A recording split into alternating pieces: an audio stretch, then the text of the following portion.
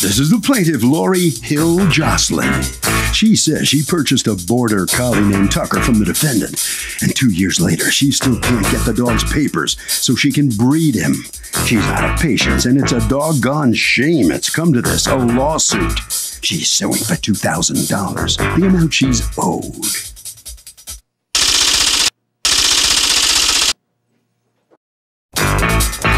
This is the defendant, Barbara. She says she's bred collies for close to 20 years and is quite shocked to be here today. The plaintiff stated she was looking for a nice pet for her family and she was going to have it neutered. She never made any promises she'd provide the paperwork necessary for breeding. Can't believe this woman has changed her mind and can't believe she's being dragged into court like this. She's accused of being paperless.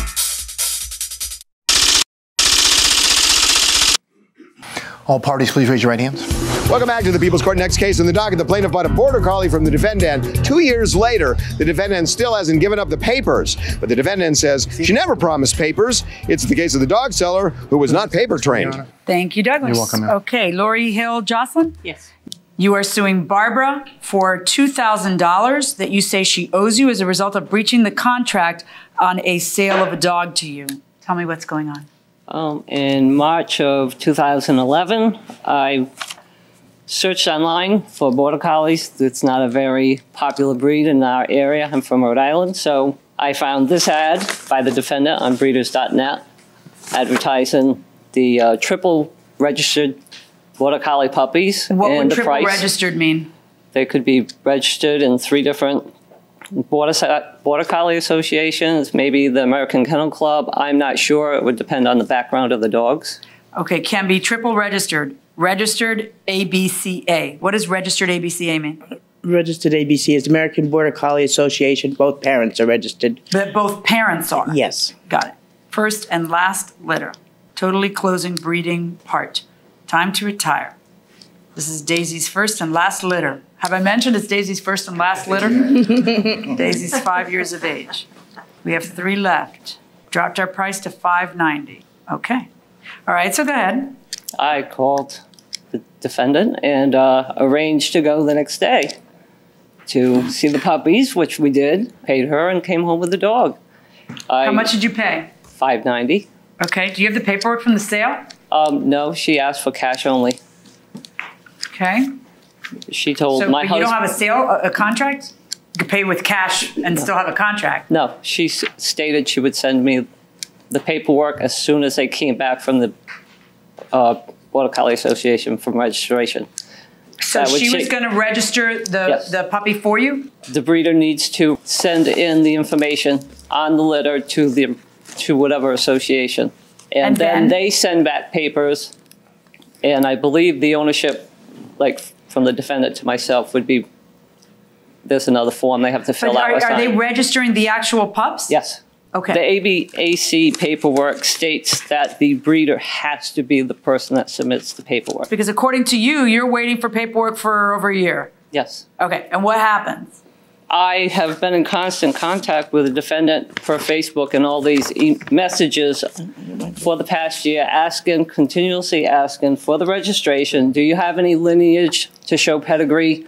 It's taken this long, and she still hasn't. Well, she did send it in, apparently. When? I was just in contact with the Border Collie Association, and they informed me that the litter was registered in December to the defendant. In December? In December. And you bought the dog when? Last March. So in May of last year, I don't know if you got my last message. Can you tell me if Tucker, a.k.a. Jake was your name for the dog? Yes. Okay. Has any recent pedigree that did herding? Tucker says hi. Still no word on the ABCA papers? Sorry, I'm impatient. Just don't want to forget. Then a few weeks later, she messages you again, and she waits another couple of weeks. How are things going? Any luck with those registration numbers and dog names? I will assist in making phone calls or something if it'll help. Your daughter answers that you're in the hospital. She waits another couple of weeks. Every couple of weeks, she's messaging you, still waiting for the registration paperwork.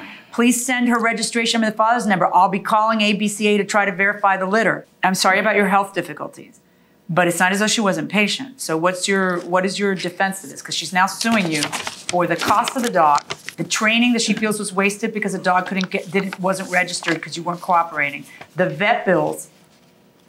Vet bills? All the dog's vet bills? You gonna return the dog? No, but... I know not. I hope no. The day I get the answer yes is the day that I just hang it up. Gone fishing. And loss of income from not being able to breed. So why is this happening? Okay, first off, here's a non-breeding contract, okay? Most of my dogs, when I do sell them, go with a non-breeding contract. Why, wait, stop. You have a non-breeding contract in this case? Yes. In this case? Yes. That she signed? No, that she did not sign. It came in from the ABC. I've sent it to her twice. This is the third time. No. This is a contracts case for me. You can't make her do something she didn't agree to do beforehand. First of all, why would you care? Why is it your business? Like, in other words, what reason would you have to not want someone you sell a dog to breed? Because they're like they're part of my family. I want to know that they're going to be taken care of. She's never bred before. I want to make sure the dogs are going to be taken care of. That's why I ask them all the time to have the dogs neutered. Wait. Okay. Why does getting a dog neutered mean that you're going to take better care of them than breeding the dog?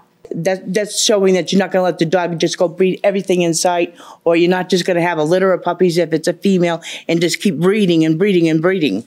You just don't want to do that to an animal. Okay, but between breeding and just breeding once, there's a big difference. Like, why do you get to decide whether her animal breeds?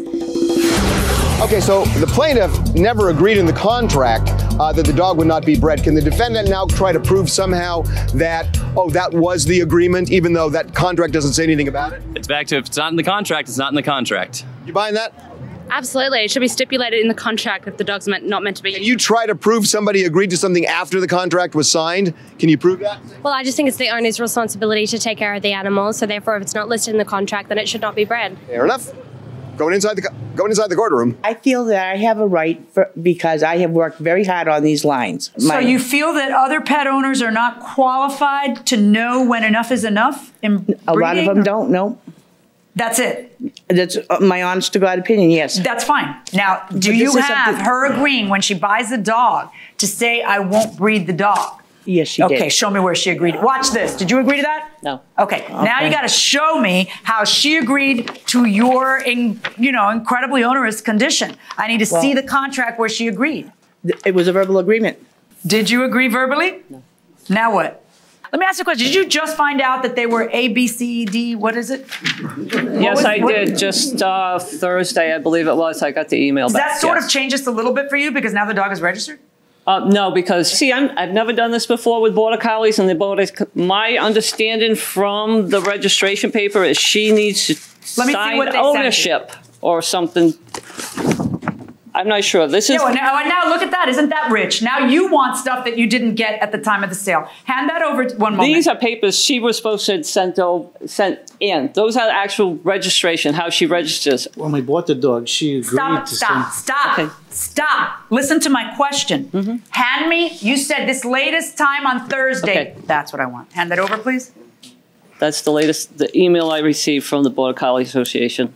They were normal registrations. A previous owner will have to sign the original certificate in the bottom left corner and complete with the new owner's name, address, and date of sale. Either the previous owner or the new owner can send it in. Okay, all right. So the way this works is that this, for the loop to be completed, this would have to be filled out by you. Yes. With her name. Yes. And her address.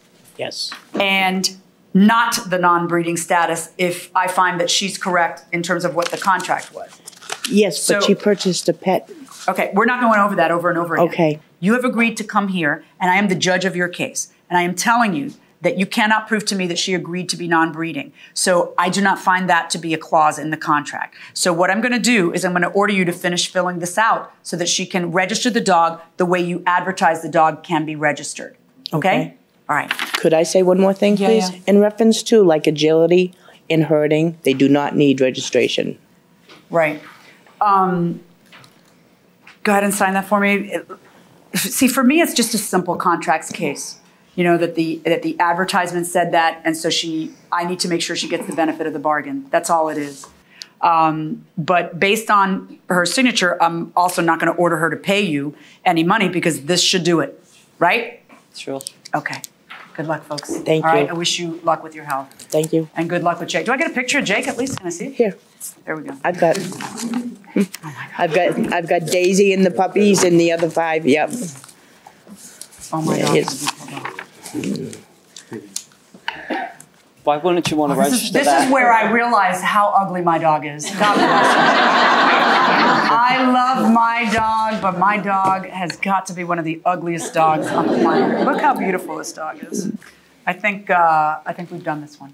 Okay, thank you, folks, and good luck. Thank you. Well, here comes the defendant coming out of the courtroom. Okay, just right here next. That's good, right there. How are you after that case? Well, I'm a little disappointed that she did get the full registration papers on the dogs. Well, you don't trust them? It's not that I don't trust them. I just don't want my lines overused. Well, that's what I mean. That's my question. You don't trust them to handle the dog properly? It has nothing to do with trust. It has to do with breeding the dogs in the lines and overbreeding and so forth and so on. Well, you don't trust them to handle the dogs properly and breed them properly? I don't know them in that respect. Mm-hmm. So, all right. Well, good luck. Good luck with everything. All right, right down this way. Take your time heading out. All right, so come on in here. You got the papers you wanted, courtesy of the judge's ruling here. What's your feeling on this? I'm just glad it's over. That's it? Aren't you glad you got the papers there and can do what you want with the dog? Yeah, that's what I came here for. Yeah. So what are you going to do with this dog? She doesn't trust you to breed the dog properly. She's worried about overbreeding. I'm not even considering breeding at this point unless he does phenomenal in agility or herding. I won't even consider breeding him. It's a cute dog. Jake's a cute dog. Thank you. Harvey? Okay, Kurt, here's the deal. You can have an oral supplement to a written contract. The problem is it is so dicey that if you have a written contract, then the immediate question, why wouldn't you write the supplemental information out too? If you are involved in a contractual situation and you want to add something, just simply add it in writing.